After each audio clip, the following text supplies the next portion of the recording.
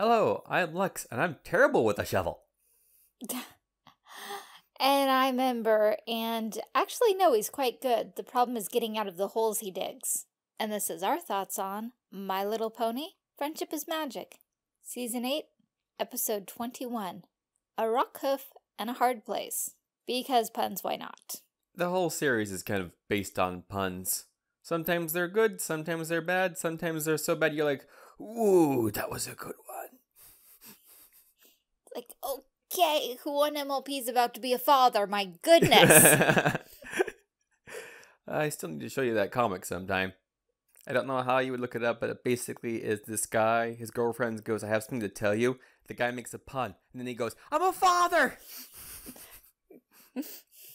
So now to the actual MLP episode, which I thought was pretty well handled, though there was some parts where I'm like, where are they going with this? This is kind of cringy, not really hard cringy, but they seem to be taking a while to get to the point. I know we had to fill 22 minutes, but though I gotta say that this was a good way to show what the other pillars were up to. Because so far in this season, we've only seen Star Swirl. And this allowed us to get a quick recap of not only where the pillars are, but what they're doing. Because we need to know where our two power teams are all split up, because you know the finale is going to require the student 6. So we have to make sure that the pillars and the main 6 are sufficiently scattered. And just how he is trying to find out where he fits in. And how he's like, especially when he was first introduced with how he was interacting with the archaeology dig. Because to him, all this stuff was like just yesterday kind of thing. So it's not ancient to him. No, so it's like, come on, let's dig out the village because, oh, yeah, something happened. Let's dig out the village, just like you would after, a heavy blizzard. So he's like, no, I don't need to preserve this stuff. I just want to bring it back so I can use it again and start inviting people to live here. Yep, nope. It belongs in a museum. Thank you, Indiana Jones. Why did it have to be snakes? 'Cause reasons. He is quite dangerous with that shovel, too. He broke the ground, he broke the stage, he broke walls. And most of that was without trying. Like, I think he just walked through the doorway. Because he's basically the largest pony we've ever seen. And that's including the Saddle Arabians, who are taller. He is like pure Budweiser Clydesdale. And I think that's kind of goes back to his legend, because I think he's actually magically enhanced and he's still not quite used to his body yet. Well, he could be, but the modern world appears to be a little more crowded. I think that may have even been mentioned in the episode where the pillars came back and they had to go to areas where Shadow was and they couldn't find Shadow, and I think he went with them to like Manhattan and he was like, wow, this place is really packed. Because that tends to be how things go. As time goes by, the overall population increases because of improvements in medicine and nutrition and farming. All of those things contribute to improved lifestyle, which means longer lifespans, which means a higher population. And just how Yuna kind of got a crush on the teacher. Yeah, insta-crush. Because he's big like yak and strong like yak and apparently also smells like yak. That is not a yak. I love that. He's perfect. They could not get better. Shovel. They just got better. Also, it was very impressive how he tossed all of them and they landed quite gently. Apparently he really knows how to use that shovel. Also, apparently Spike and Smolder have fire-breathing competitions. All the time, and I don't think I've ever seen Spike breathe orange flame. Yeah, I thought it may have been just like some thing going on in a lab or something. Something that was absolutely normal. Because of the way Twilight and Applejack were reacting, it was absolutely normal because they weren't freaked out. Yes, I already know the answer is plot, but she's a freaking alicorn. She couldn't have just done the whole magical force field and held Rockhoof still and stopped him. Yeah, we have a lot of that. It's like you do realize when you have characters like that, you have to utilize them or give a good valid reason why you're not utilizing them. Maybe she felt it was impolite?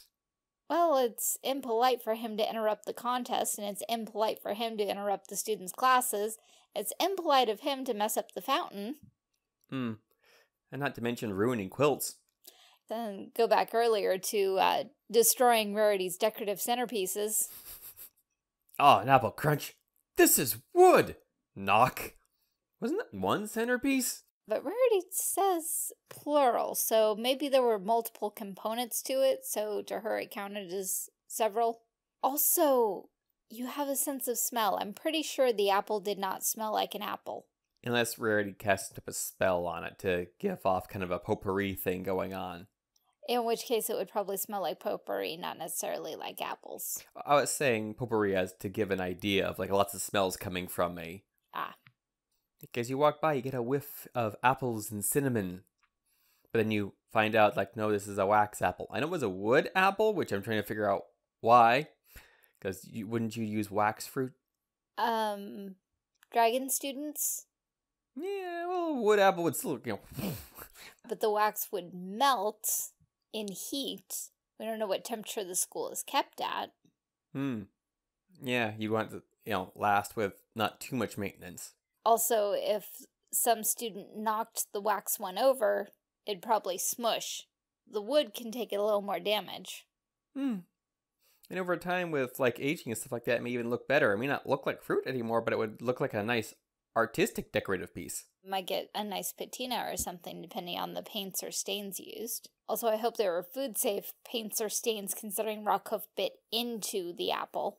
Yeah, and then send it flying, blasting off again. Going back to the plot of this one, I obviously knew that it was going to be something to do with his storytelling. I just couldn't figure out what.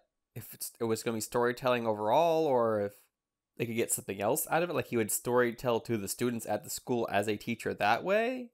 They would just give him an outdoor arena. Because notice he didn't break anything when he was retelling the story outside, where he had plenty of room to move around. And...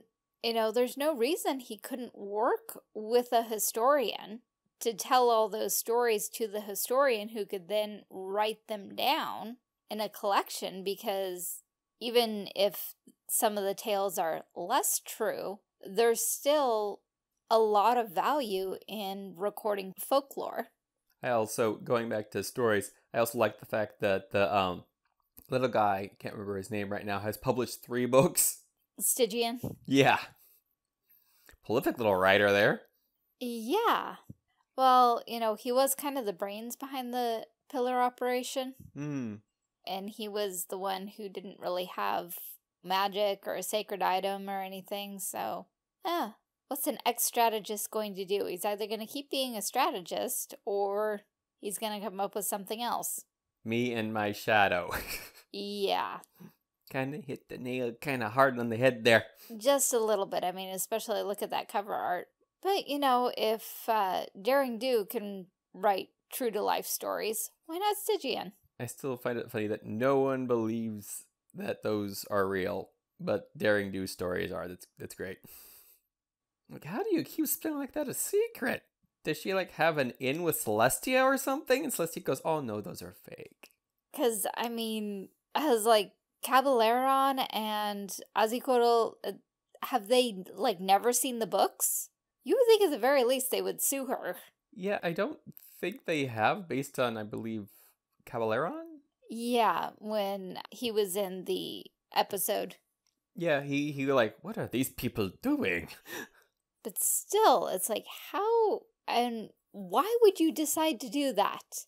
And if you, as an author, decided to do that, wouldn't you at least, go the fan fiction route of, oh, no, it's not really Daring Do. I changed the name. I almost think maybe the first book was kind of an accidental thing. She decided to write down a serious notes and everything like that, and it got published and somehow it got put in the fiction section, so everyone assumed it was fiction.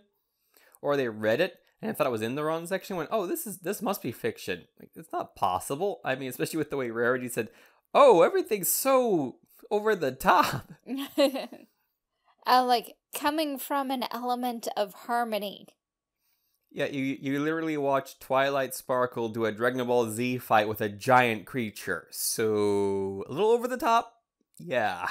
I think there should have been more trouble than just Rockhoof, though we did see some trouble with Star Swirl of adjusting to the modern era because everything you know is gone. I mean, even if you can find meaningful work, languages change over time, social norms change over time. The fact that all your friends are dead. And I like how they even point out the fact that the stars move a little bit over time. So literally nothing's the same. I mean, a lot of sci-fi novels deal with that when people have been cryogenically frozen. I remember one where it was done for medical reasons because they were hoping for a cure later. And the scientists are like, well, if we unfreeze them now, they're not going to be able to adapt. Because they would do it and then people couldn't adapt. There are even episodes of Futurama with that.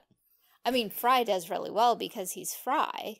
But there was this girl that he liked that ends up showing up for an episode and she could not deal. Also, there's Khan from Star Trek. In the actual series, he was cryogenically frozen, brought back. I think it was even an episode of TNG where that happens as well. Where a bunch of people who were frozen in pods and in space, and once there was a cure found, they would be brought back, and now they're like, we don't know what to do. Actually, even in one of the movies, not a cryogenically frozen person, but a doctor from modern times in that era was brought back to the future with the crew, with Captain. I think it was like Voyage Home, the one with the whales. So it's a rather common theme in sci-fi and fantasy. Because how often as the hero in a game or story have you just suddenly woken up, here's your sword, go save the world? It's also a great trope to be able to introduce the audience to the world. Because if the main character doesn't know what the world is, you can actually just get the world explained to them without sitting there doing talking heads and just informing the audience. That's why you have a lot of times your main characters not being familiar. That's why Harry Potter doesn't know he's a wizard. He can be told about being a wizard so that we, the audience, can learn about being a wizard. And going back to the time travel thing, just real quick, I've been hearing about this book I need to look up where apparently this guy is a very low-level military strategist, ends up being trapped in some type of time thing, and he ends up going into the future where no one knows how to strategize. And they're still fighting space battles, but they're fighting them in a 2D plane. They think they have to point at each other in a certain way because they never got taught basic strategy and tactics, especially not advanced strategy and tactics for space battles. And so he wakes up and knows this stuff, and he ends up becoming a captain and reteaching everyone how to do this stuff. This is like a really interesting concept. Like this guy who's like was okay in his time ends up being really good in the time he ends up in. So sci-fi and fantasy aside, just changing times and not fitting in are very relatable themes. Because, okay, 20 years ago, 56K modems were awesome. I'm laughing because I was stuck on those for so long. And now we have companies working on rolling out 5G. Yeah, which is gigabit Ethernet wireless. If you're standing close enough to the tower and there's no building in the way. But a huge difference in a relatively short time span. And when you look at Rockhoof, out of all the pillars, he was kind of the manual labor. He has a shovel. He's a ditch digger. If you take that literally, go forward in time, nobody digs by hand. They use a backhoe. So he's kind of feels like a relic. He's out of place. You know, he's that retired general that doesn't know how to do anything but be a general. Go watch White Christmas. I know it's not Christmas yet, but go watch White Christmas. It's a good movie. And it touches on this theme. I also need to watch Holiday Inn again sometime, because I barely remember it. White Christmas gets played more often, probably because it's in color. Mm. Also, it's very Christmas-focused, where Holiday Inn covers all the holidays. So it's like, well, when do you show it? Because it has all of them. You show it in between holidays. You know, in those holidays we don't celebrate anymore because Christmas runs them over? So yeah, and then just all the things they try for Rockhoof, and oh, I felt so bad for Cranky. I'm like, wow, that's right a callback to when Cranky was first introduced to the series. This donkey's really bald! And now he has a rash. Oh, the pony just kind of sidestepped away.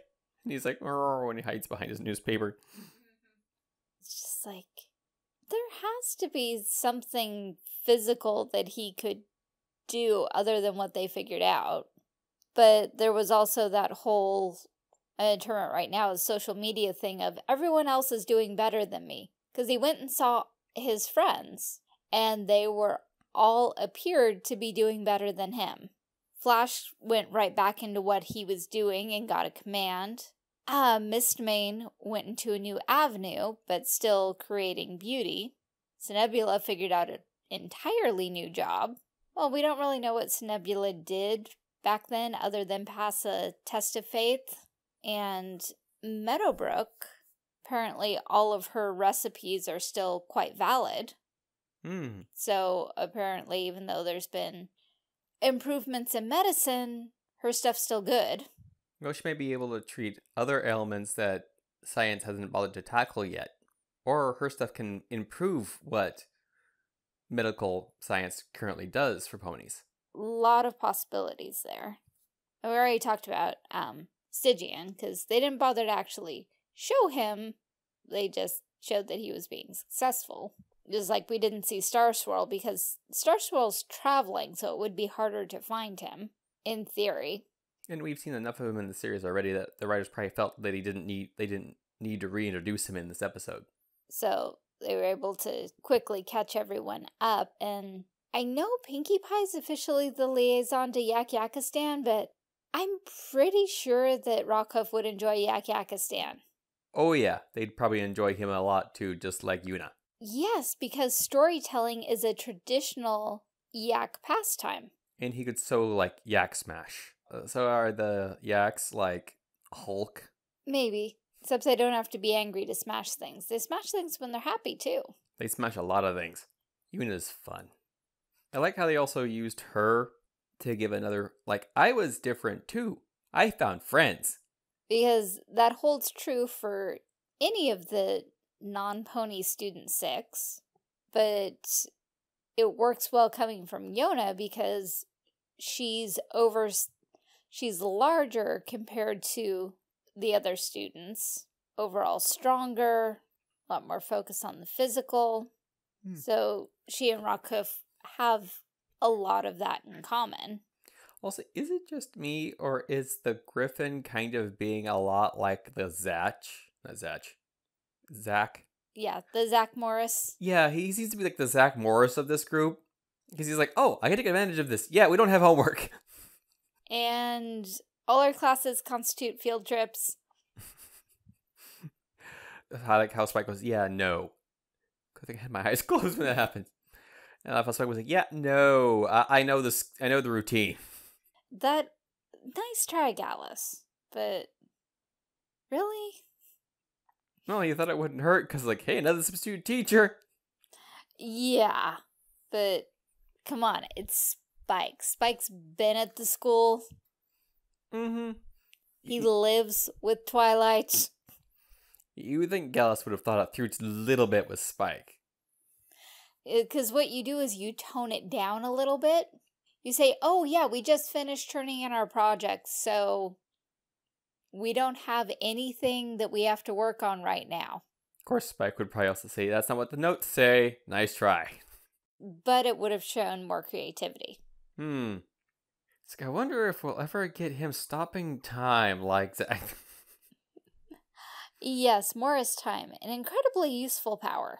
Which I can't remember for how many seasons it was used in. I think it was like only one season where it was like really used heavily, and I don't remember much of that afterwards. I think they kept kind of changing their mind what direction they wanted to go and what aspects they wanted to focus on. I just remember watching that series all the way to the end. And I'm not just talking about the younger years. I'm talking about like when they went to, I think there was a portion where they were at college. And then I think there was a made-for-TV movie where two of the characters got married. And I loved how Twilight, phrased it, official keeper of tales. And Spike is like, can you do that? She's like, yeah. I'm like, yeah, probably not. And I'm guessing it's kind of a meaningless title, but he's Rockhoof. He would be a great bard, traveling around telling stories. Can't play an instrument, but boy, can he encourage people. Well, I mean bard in terms of entertainer. To travel around, he's perfectly well suited to travel on his own. And to be able to tell the same stories over and over to different audiences. I suddenly got this image, it's a common meme of, we found our bard! When a particular person starts telling a story and something in a thread, like, we found the bard! Well, I still really enjoy Praline from Bravely Default. Ah, I barely remember that. I feel so sad. I need to play that game again. Her official title was Performer. Are we talking about a villain? Of course. Okay, just wanted to make sure because I suddenly remembered her now. Because I think it's where you get a job. Is that where you get the performance job? Uh-huh. Okay. I remember now. Yeah, see how many things this single episode reminds us of? That's all the tangents. Normally we tangent when we hate an episode. Hate in air quotes there.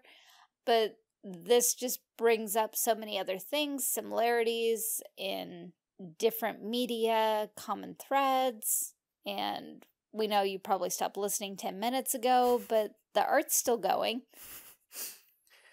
Hey, I have control over the horizontal, the vertical. Actually, it's progressive scan now, so Twilight Zone. I heard there's a great series. If you like the Twilight Zone, there's a modern one called Black Mirror. I haven't seen it myself, but I heard it's really good. Shall we wrap things up? I was thinking of saying that myself.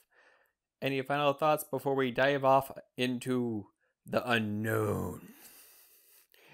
To know the unknown. Yes, I watched that particular Pokemon movie. But moving on to, this has been our thoughts on My Little Pony, Friendship is Magic, Season 8, Episode 21, A Rockhoof in a Hard Place.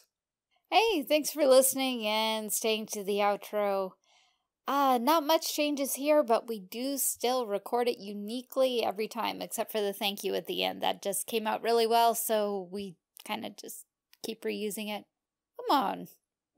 We have a lot of original content. We can recycle some of the credits. So, like, share, subscribe, comment. Yes, I know we're a little behind on replying to comments, but we have read them. Promise. We love you all! In that purely platonic, enjoying the fandom type of way. Once you're ready to leave YouTube, we have links for that. There's links to Lex's art, Lex's Patreon, Lex's Coffee, probably some Amazon links, maybe linking back to the episodes or some relevant product placements.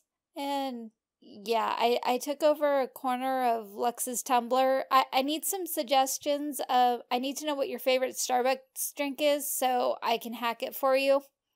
Thank you so much for watching and listening. We appreciate all of the support that we receive in the form of views, likes, comments, dialogue, suggestions, and of course financially as well. But all of it is truly appreciated.